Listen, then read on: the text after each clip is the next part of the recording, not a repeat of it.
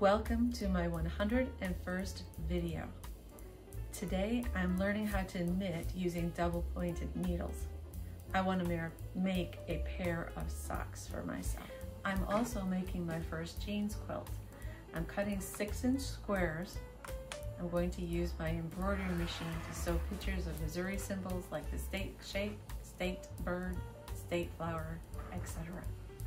Did you say this is your 101st video? Yes, I posted my first video on December 28th, 2021. What was your purpose in starting your channel? I love making crafts and talking about what God is teaching me, and I thought I could share that with other like-minded people.